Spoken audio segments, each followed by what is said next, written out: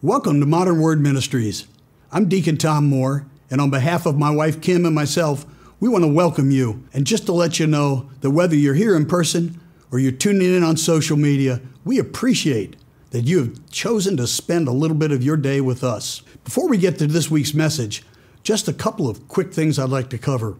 You know, we have an amazing website, and everything you want to do with us and we want to do with you can be found there. You can get on our prayer list on the website. You can do your tithes and offerings over the website, or you can communicate with us. I love feedback. My wife loves feedback. Tell us how we're doing. Tell us what you need. Tell us what you're looking for in your church, because this is your church. I shepherd this church, but it's your church. So before we start with the message, just a couple of things. First, if you're in need of prayer, or if you know someone who's in need of prayer, go to our website at modernwordministries.org and put in a prayer request. It's very simple to follow. We will get back to you within 48 hours. It's all anonymous, it's confidential, and we will get back to you. I promise you that. We will put you on the prayer list, and we will pray for you every single day, because that's what we do, because we're a praying church. Secondly, tithes and offering. You know, an important part of being a Christian is giving your tithes and offerings to the Lord. And there are a number of scriptures that tell us why that is so important. But I'm here to tell you, we have made this so easy, so simple. Just go to our website and click on the tab that says Support This Ministry. It'll take you from there. It's so easy, even I could do it. So again, thanks for coming out today. And now here's this week's message. Good morning, everybody. I'm Deacon T, and I'm going to be bringing you the Word of God today. Welcome to Modern Word Ministries. This week's message is entitled Dealing with Haters.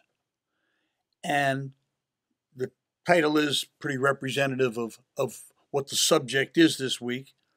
But before we get into the actual text, I just wanted to talk about this phenomena or this epidemic of hating. I didn't grow up in a world where we had electronics and media and Facebook and YouTube and Twitter and DM and PM, and I didn't have any of that. It was non-existent. And consequently, if you wanted to hate on somebody, or you wanted to bully on somebody, or you wanted to do something mean, you either need to call them on the telephone, or you needed to do it to their face, which of course immediately revealed who it was that was doing this bad behavior.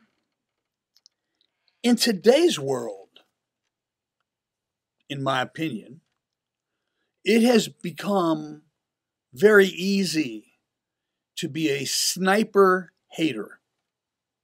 And a sniper hater to me is somebody who hides off in the weeds, hides off in the tall grass of all this technology and this social media that's out there, and they make fake accounts, and they use fake names, and they use fake photos, and they have filters, and they do all this stuff, and they torment people, and they hate on people, and they lie on people, and they mess with people's sanity and their calm, but they don't have the guts.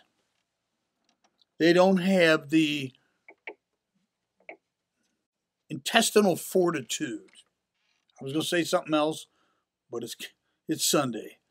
But so they don't have the intestinal fortitude to bully in person, if you will. I don't understand that kind of behavior.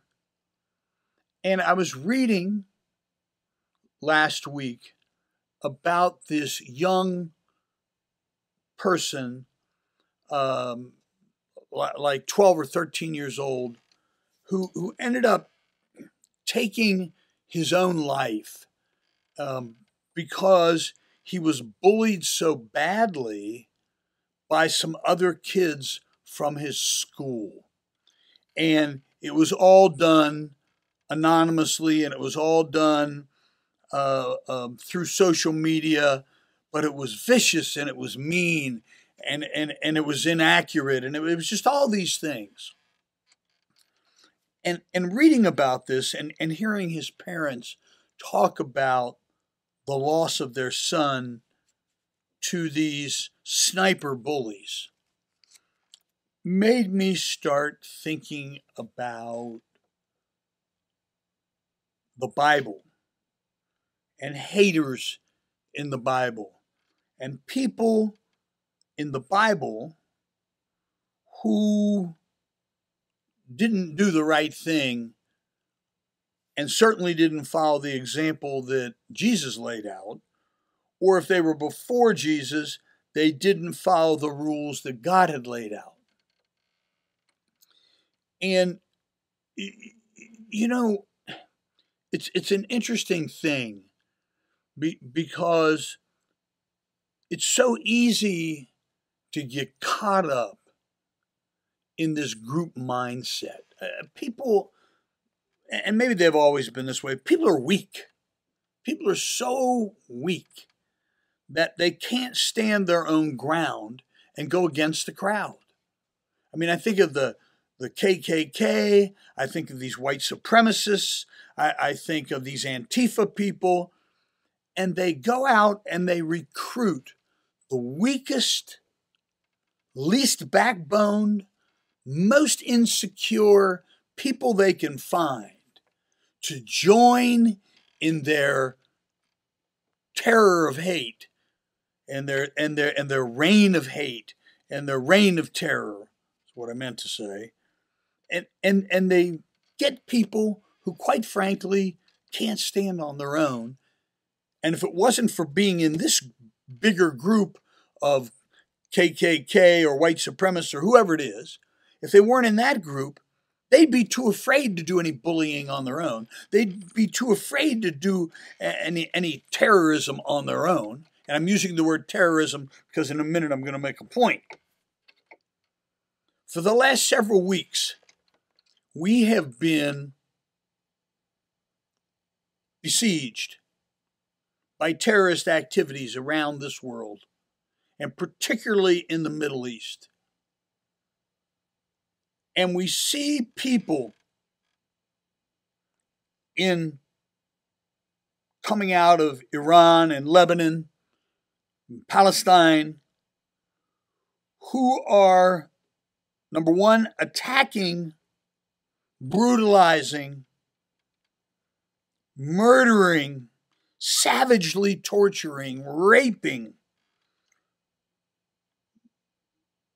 women, children, and men who are not military combatants in the most horrible, egregious way many experts have ever seen. And forget about their reason why. Forget about what they think is justification for this behavior. These same people are so weak that when time comes to go out and shoot at actual military enemies, they put women and children in front of themselves to act as flak jackets. And they allow women and children and old people to be shot in order to protect themselves when they have instituted this campaign of savagery, and they call it military action. I think it's all cowardice and it's terrorism. It's not military. You know, hating started a long time ago. I don't know of any hating before this, so I'm going to talk about first here what God talks to us about and what Jesus represented and then what the Bible says. Clearly, Jesus represents love at any cost, and that hating on others, with a few exceptions, is wrong. Don't be confused that that means you need to love everybody and allow people to abuse you, to hurt you, to hate you, to bully you. It doesn't mean that at all. It just means that you're not to hate them. What it means is you're to love them as God loved you, which means in spite of your problems, in spite of your inappropriate behavior, in spite of what you've done, that you will love them. That doesn't mean you're going to interact with them. That doesn't mean you're inviting them over for coffee and cupcakes. It doesn't mean anything like that. Obviously not. I'm not suggesting you do that. But what I am suggesting is that hating back on them is not right. It's not appropriate. It's not biblical. It's not godly. That's what I'm suggesting. If we go to Genesis, in the 4th chapter, the 8th through the 16th verse, it's the story of Cain killing Abel. And I'm going to read this very quickly, and then we're going to come back to a couple of the verses and break them out for you.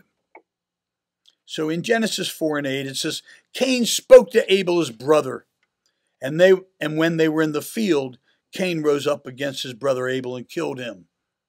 Then the Lord said to Cain, where is Abel, your brother? He said, I do not know. Am I my brother's keeper? And the Lord said, what have you done? The voice of your brother's blood is crying to me from the ground. And now, God is talking to Cain. And now you are cursed from the ground which has opened its mouth to receive your brother's blood from your hand. Excuse me. When you work the ground, it shall no longer yield to you its strength.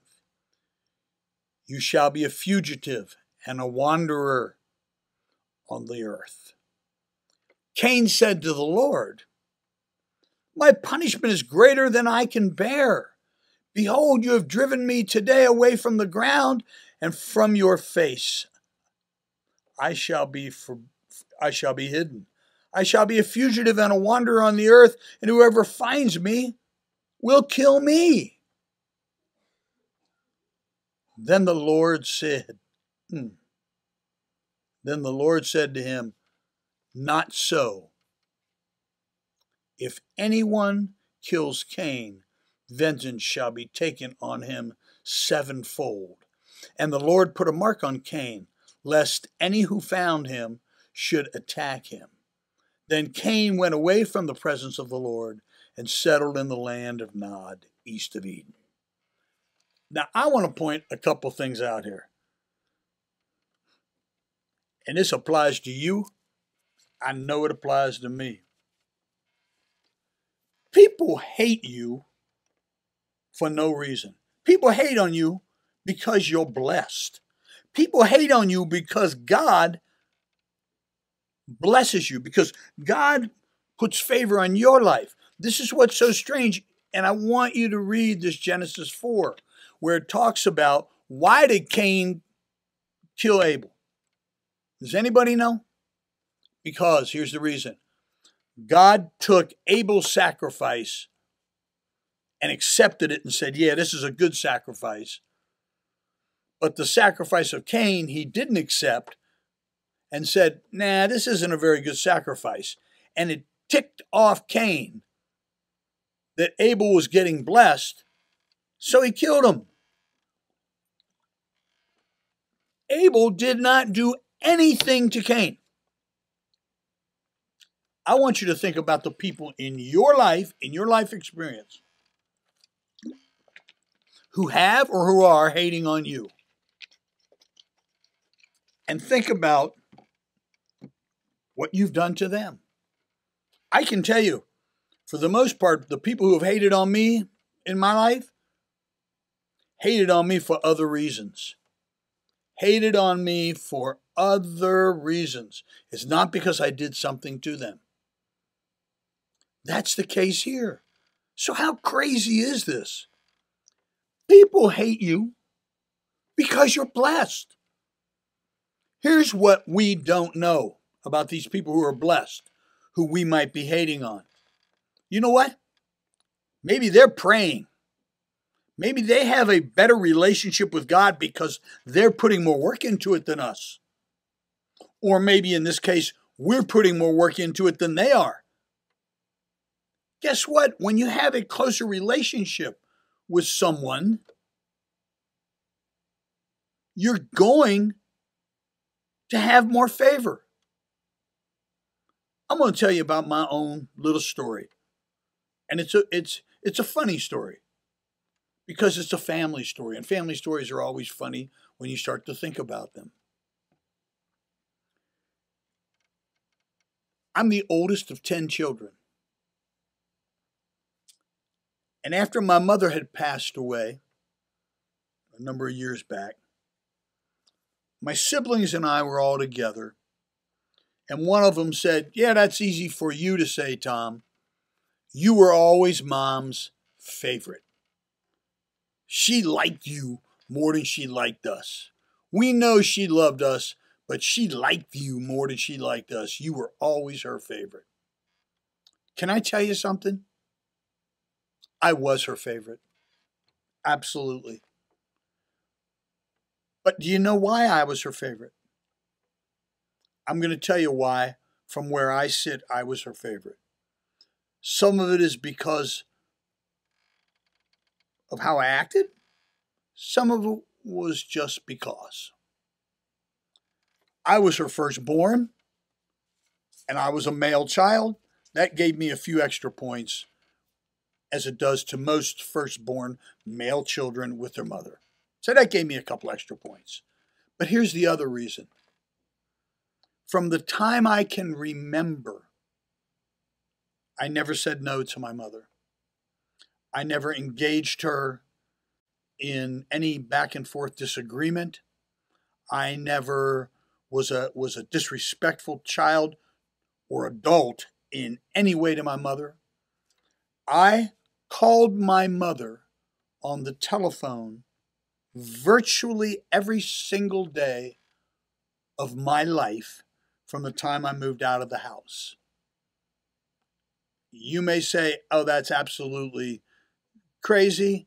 That's not, you're exaggerating." I'm going to tell you, sitting here on Sunday at church with God as my witness, I called my mother, and over 35 years or something, I probably missed 2 handsfuls of days that I didn't call her. She may not have been home. I might have left a message, but I called all the time. When my mother needed something, I tried to provide it for her. When one of my siblings needed something and my mother wanted to help them, I tried to help her with that. When my mother struggled with my father, who was a crazy spouse, crazy person, not a good guy, I helped her. So, shocking, I am my mom's favorite. But my mother and I spent more time together and put more into our relationship than any of my other siblings. I'm not taking anything away from them. It's just how it worked out between my mother and me. It's the same in your relationship with God. I don't need to be mad at you because you have a better relationship with God. I need to look in the mirror and get myself together. Mr. Cain. Mr. Cain was mad because Abel and God had a better relationship. So instead of cleaning up his own act, he killed his brother. The ultimate act of hatred And his brother had done nothing. Nothing to him. How about this, though? If this isn't telling you about God's love, I don't know what is. When Cain pled his case back to God and said, "This punishment is greater than I can bear. Everybody will try to kill me." God still loved him so much that he backed up a little bit from his original punishment and said, "You know what? You're right. So I'm going to put a mark on you so that that won't happen to you." And he let him go ahead and settle in land and raise his own crew, his own tribe of people. Wow. Wow. Mm. Mm. In 1 John, and I'm going to come back to these notes. In 1 John 3 and 11, this is just so amazing. It says, "For this is the message that you have heard from the beginning, that we should love one another. We should not be like Cain, who was of the evil one and murdered his brother. And why did he murder him? Because his own deeds were evil and his brother's righteous. Do not be surprised, brothers, that the world hates you. We know that we have passed out of death into life." This is spiritual death they're talking about here. "Because we love the brothers. Whoever does not love abides in death. Everyone who hates his brother is a murderer. And you know that no murderer has eternal life abiding in him." Now, I'm just going to repeat that, but the premise of loving people is so powerful that what John is saying here is, everyone who hates his brother is a murderer. Ooh. Ooh. And of course, murderers have no eternal life in them. In other words, you ain't going to heaven, bro. Wow. So how should it be then?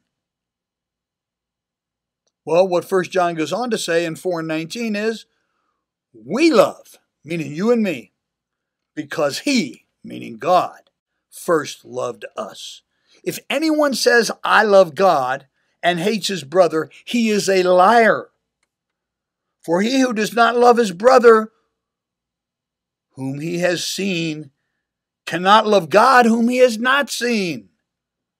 And this commandment we have from him," meaning from God, "whomever loves God must also love his brother."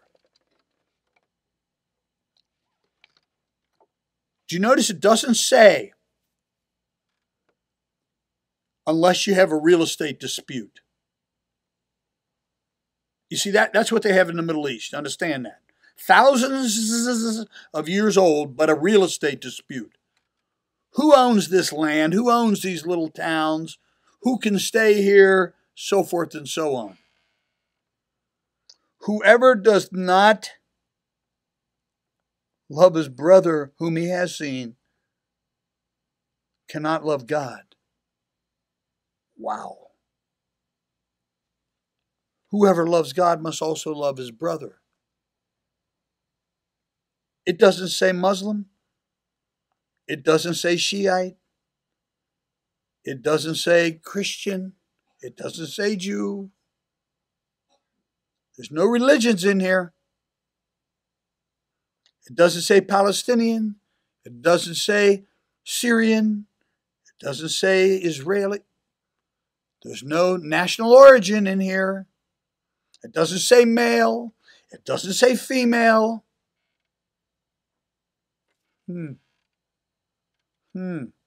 Wow.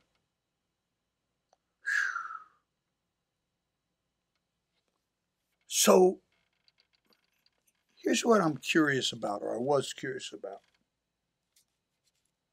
Is there any time when it's okay to hate? I mean, think about this for a minute. If someone murdered your family, tortured your mother-in-law, I saw somebody on TV whose mother-in-law and his daughter, who was 13, were raped and murdered, and his wife was abducted and has not been found. And they are pretty sure what has happened to her, but they have not recovered her body. Is it okay to hate those people? They broke into my house in the middle of the night, into this guy's house, beat him unconscious, left him for dead, stole his mother-in-law and his daughter and wife, and murdered them savagely, brutally, raped and murdered them. I wondered that. So I looked in Psalms 97 and 10. O you who love the Lord, hate evil. He preserves the lives of the saints. He delivers them from the hand of the wicked.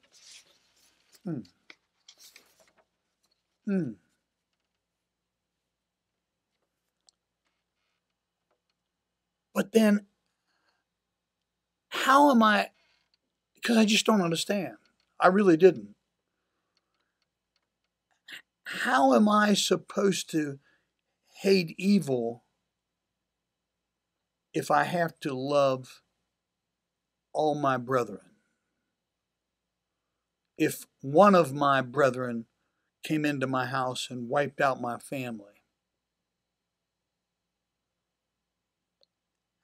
isn't that person evil? Isn't that person overcome with evil? And the answer is, in my opinion, the person himself, in his core, is still God's child. What he's doing is evil. He himself is still a child of God, and we are required to love him as God loved us. God still punished people.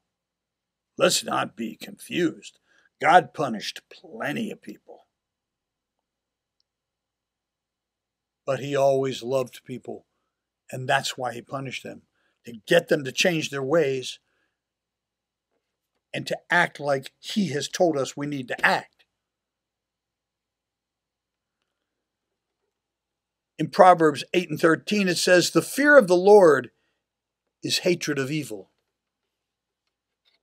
Pride and arrogance and the way of evil and perverted speech I hate. So it's okay to hate evil. It's okay to hate perverted speech. Perverted speech would be speech that's against the ways of God. Right? Again, not the person, but the speech.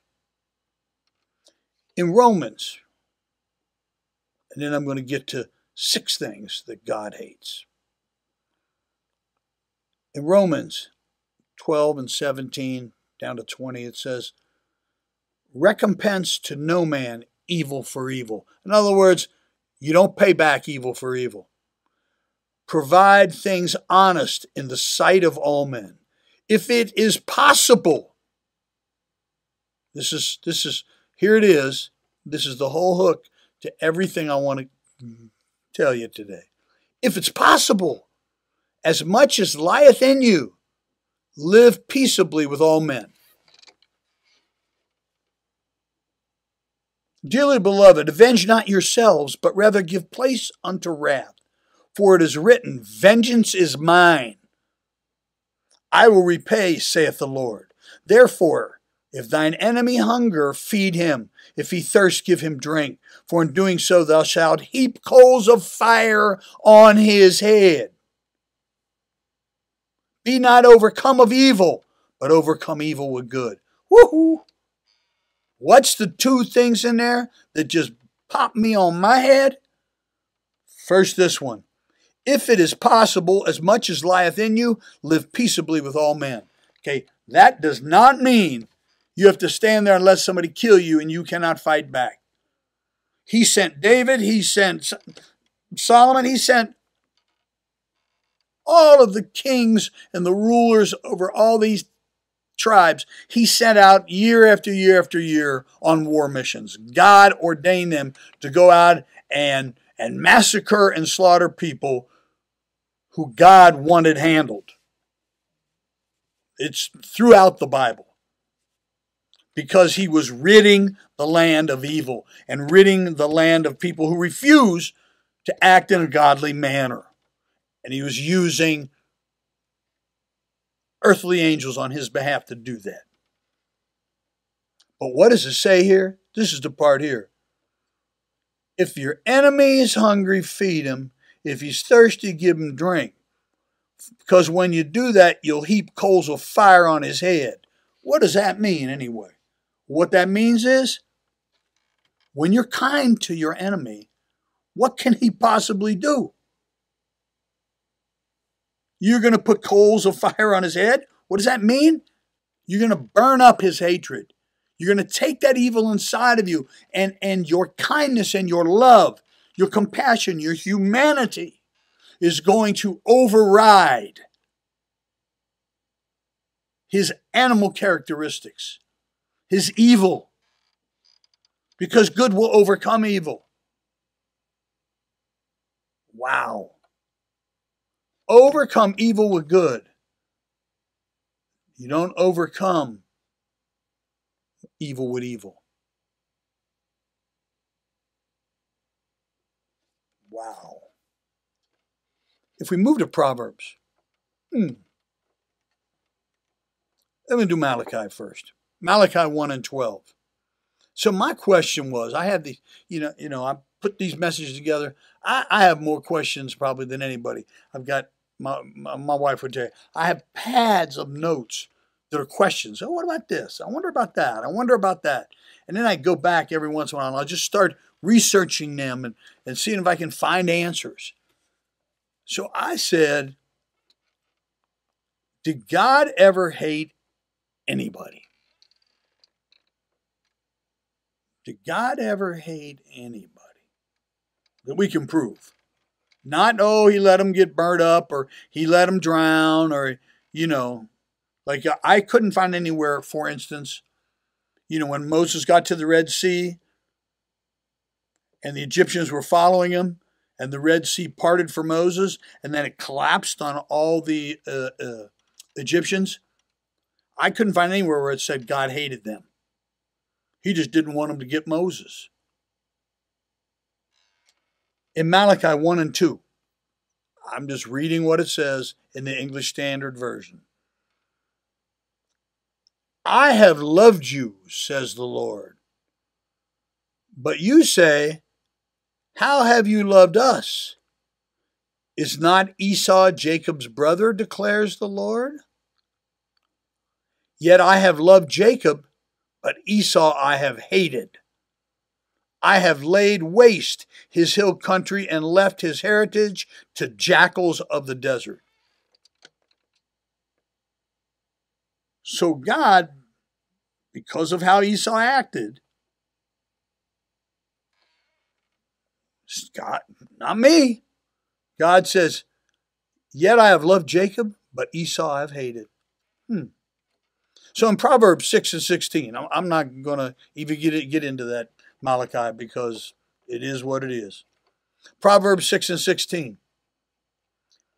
I'm reading this now. You might want to look this up. there are 6 things that the Lord hates. 7 that are an abomination to him. Ready? Haughty eyes. Those are people, holier than thou, looking down on people. Snooty, snotty, whatever you want to call them, right? A lying tongue.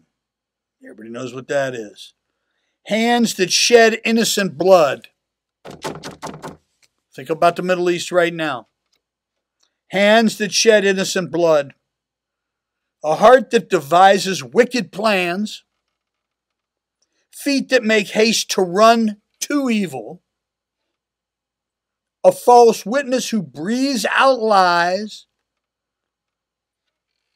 And lastly, you're going to want to turn off your social media when I say this. And one who sows discord among brothers. Okay, I'm going to repeat them. These are 6 things that the Lord hates. 7 that he sees as an abomination unto him. Haughty eyes, a lying tongue, hands that shed innocent blood, a heart that devises wicked plans, feet that make haste to run to evil, a false witness who breathes out lies, and one who sows discord amongst the brothers.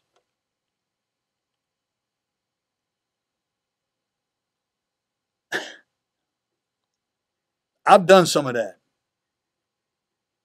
I haven't shed innocent blood. I've done some lying. I've done some looking down on people. I had some plans that weren't all that great. I probably ran too evil. Do you ever notice evil looks really good? Why is that? I said it last week. Why is it evil always has a great figure with a short skirt, right? And long, good hair and light eyes? Why is that? I don't know. I'm being funny. Don't send me any hate notes. A false witness who breathes out lies. We've all done that. And one who sows discord among the brothers. Now, I don't know that I've ever done that, but we all know, we have seen, we have witnessed, or we have experienced. I hope we haven't done it. People who have used social media to put out lies about people, to hide the truth, or to stir up trouble for no reason on earth. And I'm going to tell you, I have never been in my life less proud of the people who run our government. This isn't a political statement. I don't care if they're Republican or Democrat. The entire bunch of people who seem to be in Washington, D.C. recently and now seem to bear false witness a lot. They sow discord a lot. They have lying tongues. They're devising wicked plans. I'm just saying, this is not a political statement. Do not write to me or call me and tell me blah, blah, blah. I'm not talking about anybody.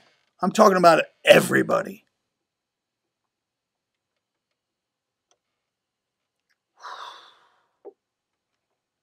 That's a rough way to be.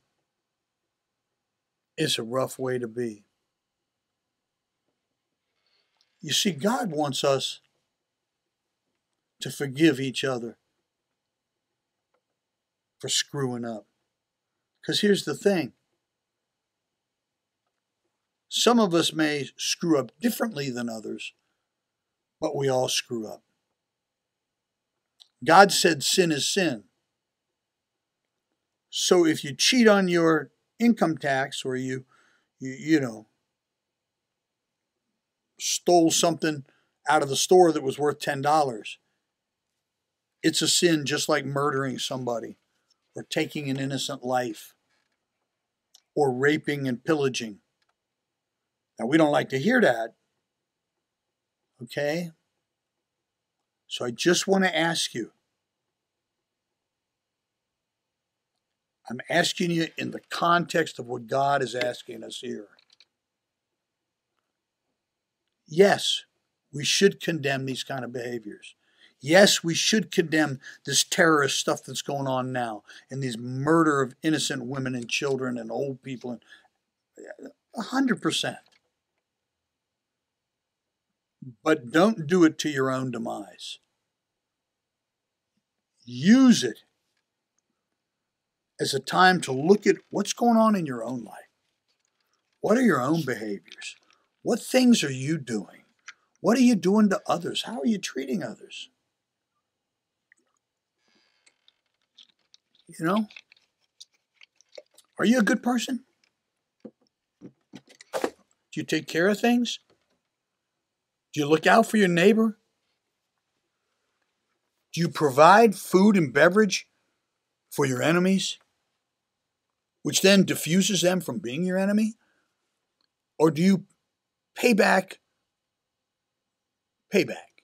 The big payback, as James Brown would say, huh? I'm here to tell you, we as people on this earth, but starting as Christians, we have a higher duty because you see, we know. And if you didn't know, now you know because I just told you. We have a duty to set an example of how we should be. We have a duty. I'm not saying you don't fight back a terrorist attack. I'm not saying that. I'm talking about individually, personally, how we live our lives. We need to do a better job. I need to do a better job. I need to do a better job with how I live. This message was so eye-opening to me. You can hate me because I'm more blessed than you.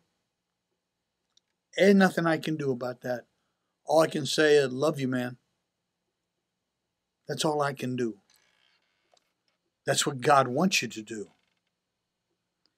You see, here's something that a lot of us forget. Here's something that I personally am proud of. And you don't hear me talk like this too often.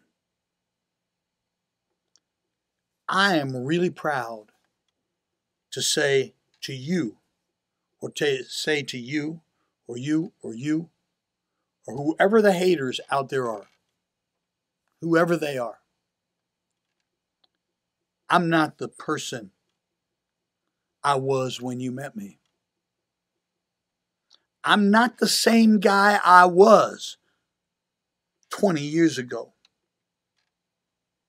25 years ago. And I don't mean just because I'm not selling drugs or collecting money or doing other things that I used to do. I don't mean that part of it. I'm talking about inside here. I'm not the same person I was back then. And I pray every day that I'm not the same person I was when you met me. That every day I'm working on being a better manifestation of myself, being a better person, doing more with what God gave me, and trying to be more like the example He lays out for us in these scriptures, and more like Jesus was when He was here. I'm not talking about being a fool and let people run over me or you. I'm not talking about being best buddies with people who want to hurt you. I'm not talking about being a pacifist. I'm talking about differentiating between evil behavior and evil people. I'm talking about winning over evil whenever possible. with love. I'm talking about when you can't win people over. Continue to love them, but stay away from them. Pray for them. Pray for them that they see the light, that they become more like Him. Not that they become more like you or me. And pray that we can stay strong, you and I, and not go to the dark side and invoke evil on them for the evil they did to you. Some people deserve punishment. God will ordain that. God will tell us what we should do if we listen. I'm not suggesting that some people don't deserve the punishment they get. But you can give punishment out of love just as easily as out of hate. That's why I call this thing dealing with haters. It's really about how do you and I respond, not how they respond. You see, I can't change them. Only God can change them. Only they can change themselves with God's help. But I can pray that they would see the light and want to do the right thing, rather than taking it upon myself to meet evil with more evil. Lord, we thank you for this opportunity you've given us to come out here this week.